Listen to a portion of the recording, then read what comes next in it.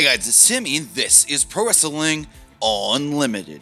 So Asuka is the SmackDown Live Women's Champion, and her opponent for the Royal Rumble has yet to be announced.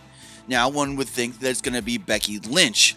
Well, many people coming out of TLC and SmackDown Live did think that maybe Becky could go into the Royal Rumble instead, win the Royal Rumble, and then challenge Ronda Rousey at WrestleMania. Well, unbeknownst to anybody, they announced today on Main Event that Becky Lynch will actually challenge Asuka come Royal Rumble for the SmackDown Live Women's Championship. This ultimately doesn't fully take Becky Lynch out of the Women's Royal Rumble, but it essentially makes us believe that she won't be in the Rumble. But remember, just a few years ago when Roman Reigns challenged Kevin Owens for the Universal Championship at the Royal Rumble, he lost and then did enter number 30 in said Royal Rumble. So Becky Lynch could still challenge for the SmackDown Live Women's Championship, lose, enter the Royal Rumble, bada boom, there you go, you win it.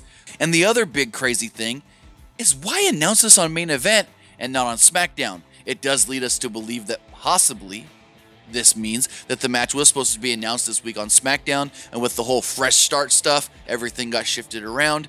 The advertisement and the announcement was already set in Main Event, and they forgot to take it out. That's what we could assume, but if we do hear anything else on Becky Lynch challenging SmackDown Live Women's Champion Asuka come the Royal Rumble, we'll have it for you right here on Pro Wrestling Unlimited. But that's going to do it for this episode. Remember to comment below, like and share this video, like us on Facebook, Instagram, and Twitter, subscribe here on YouTube, and follow PWUnlimited.net for the latest in pro wrestling news.